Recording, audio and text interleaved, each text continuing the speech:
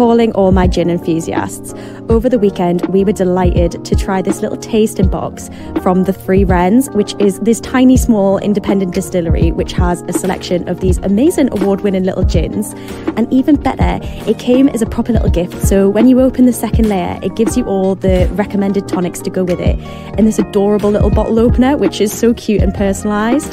So me and my mum spent some time going through all the selections that we had to offer and decided to go with a raspberry gin. And I think my mum went for the grass gin, which is a bit of a new one. And it was actually some of the best tasting stuff that I've ever tried.